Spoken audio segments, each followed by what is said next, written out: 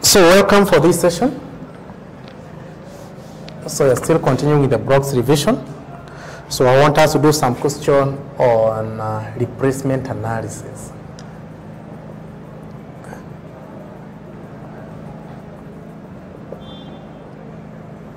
Replacement analysis. So open with me this question. Made November 2016, question 4C.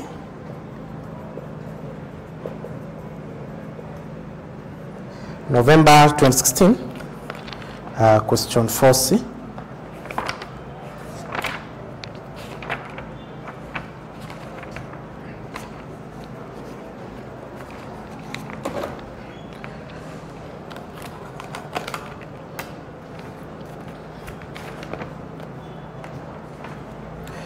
Question 4C, we are told that Murakaya Limited is considering the acquisition of a new machine to replace the existing machine. So now let me take you back under replacement analysis. We see that under replacement analysis, it involves determining whether to replace an old and with a new and a more efficient asset.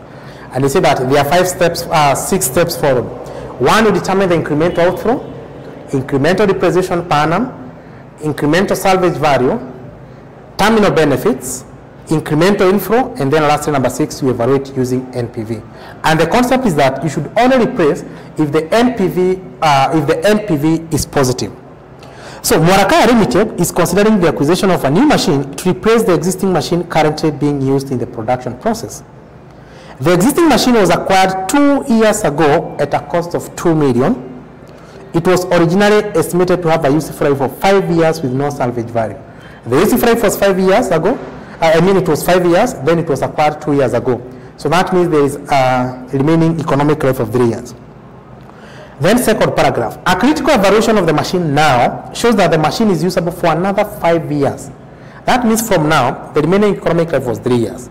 So now instead of now 3 years, now it will be 5 years. So in short, there is an additional 2 years. For another 5 years, with a salvage value of 250,000 at the end of this period.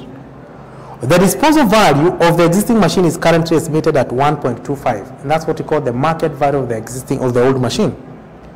The new machine is estimated to cost that 140,000, and its estimated salvage value is 1 million at the end of its useful life for 5 years. The new machine will also require an additional investment in working capital of 650 at the start of the asset useful life. The investment in working capital will, however, be recovered at the end of the 5-year useful life. The following information related to the estimated earning before depreciation and tax over the coming 5-year period of the 2 machine. So you have year 1 to year 5 for new machine and the existing machine. The cost of capital is 10%, and the firm applies the straightened method of depreciation. Corporate tax rate is 30%. Using NPV technique, advise the company's management on whether to replace the existing machine. So whether to replace, step number 1, we see that you need to determine incremental outflows. That's the present value of cash outflow. And how do we determine the present value of cash outflow? We say that you take the cost of the new asset or the new machine, you add installation cost in case there is any, also you add working capital, then you raise the market value of the old asset. Then you add capital gain tax.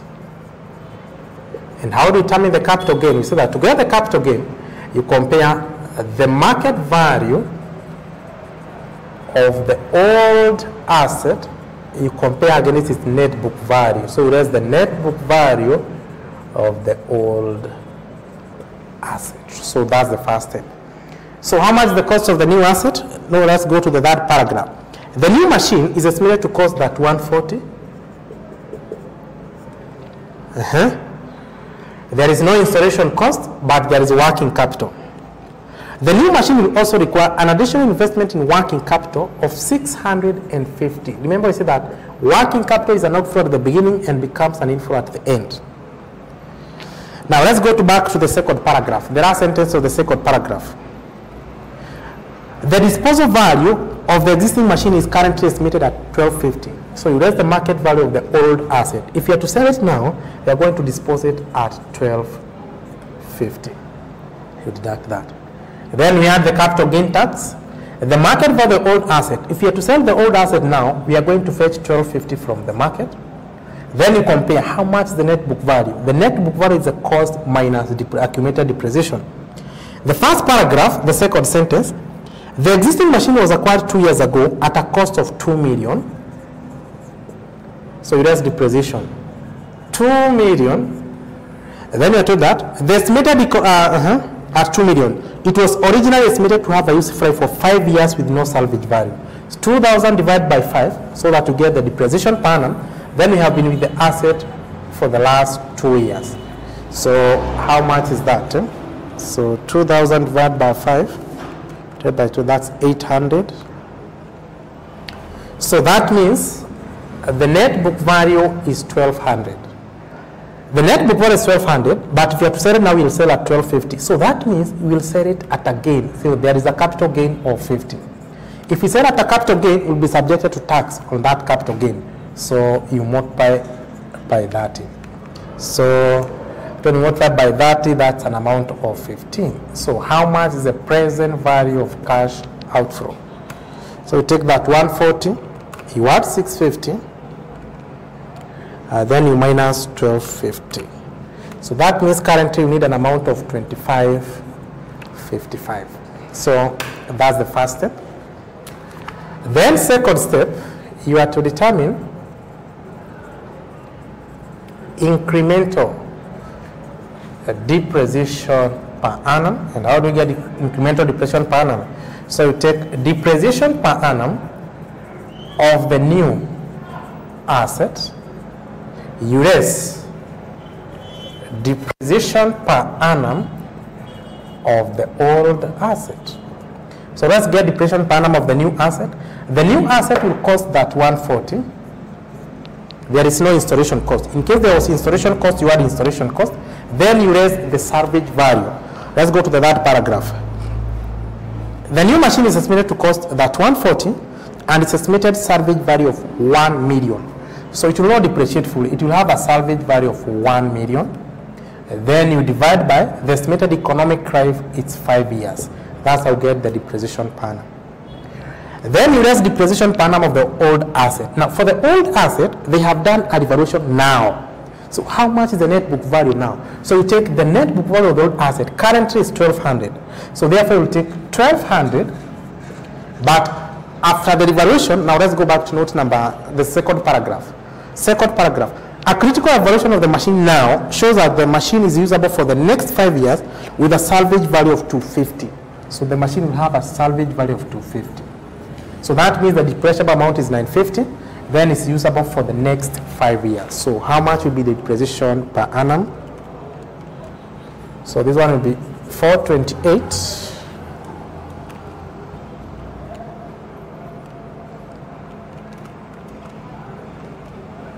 Here we have it's 190. So that means the incremental depreciation in amount of 238. 238. Good. Then we go to step number 3. Step number 3, you are to determine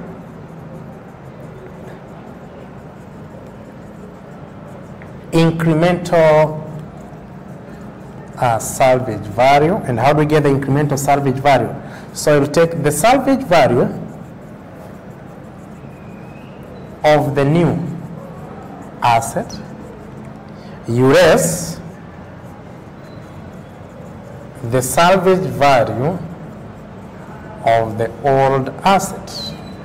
Now let's start with the salvage value of the new assets. Here is the salvage value. The new asset, the salvage value will be 1 million, and the salvage value of the old machine will be 250. So that means there will be incremental salvage value of 750. Step number 4, you have to determine incremental or you have to determine the terminal benefits. Determine terminal benefit. What do we say about the terminal benefit? We say that terminal benefit is made up of two elements. One is the incremental salvage value, and then working capital. So in our step number 3, the incremental salvage value is 750. Working capital, the working capital requirement was 650. So, and that one will get an amount of 1400. So at the end of the economic life of 5 years, we expect to have a terminal benefit, an amount of 1400. Step number 5, you determine the incremental earning.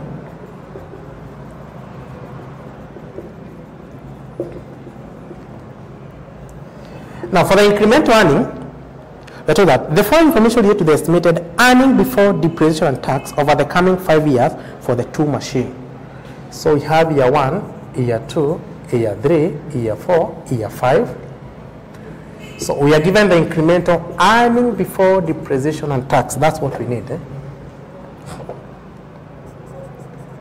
Incremental earning before depreciation and tax. Now, for example, year 1, the existing machine is 800, but the new machine will generate 1400. So that means there is an incremental earnings of 600. You just take 1400 minus 800. Year 2, it's from 700 to 1350. So there is an increment by 650. Year 3, 750 to 1300. So that's 250, that's 550. 650 to 1450. So 4, 5, 6, 7. That's 800. And then year 5, 600 to 1200. That's an increment by 600. So now with that was the incremental depreciation, earning before depreciation and tax. So you can also deduct depreciation. Or instead of adding depreciation, we say that you can raise tax directly. You raise tax directly 30%, so that we get earnings after tax. So 30%, that's 60, that's 180. 650 times 0.3, that's 185. 550 times 0.3, 165. That's 240. And this is still 180. So that now we get the incremental earnings after tax. That one will be 420. 650 minus 195, 455. 550 minus 165, 385. This one will be 6. That one will be 560. And this one will be an amount of 420. Now, once you get the earnings after tax, then we add depreciation tax shield benefits. You take 30% of the depreciation, of which the incremental depreciation per annum was 238.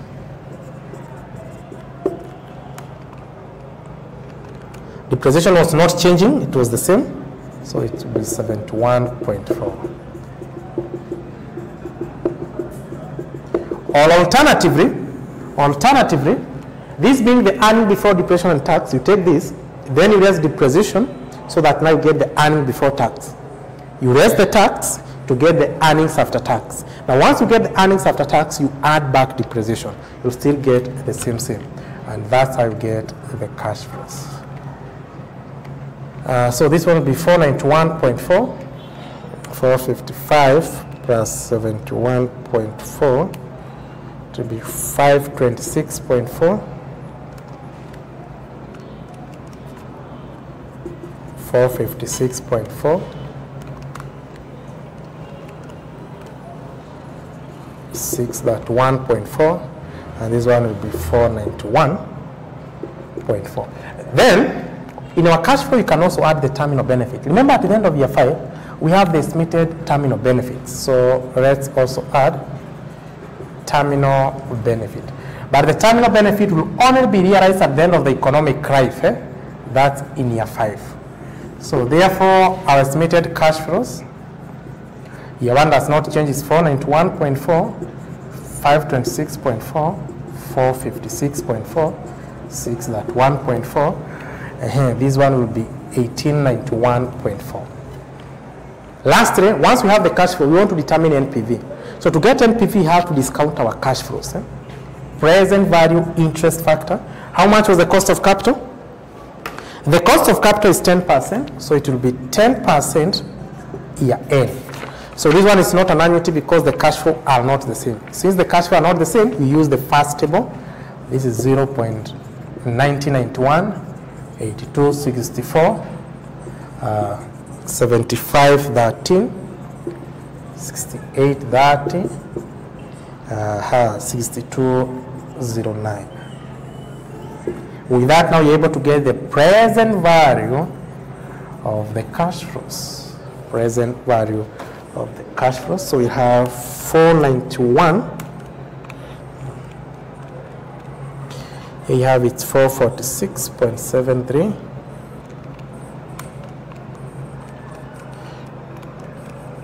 Here we have it's 435.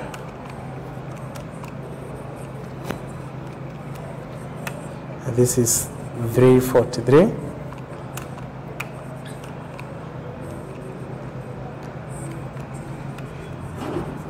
For that 1.2.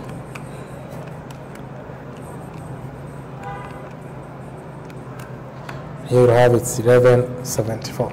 So NPV is the present value of cash inflow less present value of cash outflow. So our present value of cash inflow, you add the total, the present value of cash inflow. So you add for that 1.2, 343, 435, 446.73. And you get the present value of cash inflow, the total is 2830. Then you raise the present value of cash outflow. Present value of cash outflow is what we had in step number 1. The present value of cash outflow was 2555. So how much is our NPV? Get an amount of 275. And since our NPV is positive, therefore you should advise the management that they should replace the machine. They should replace the machine. Good.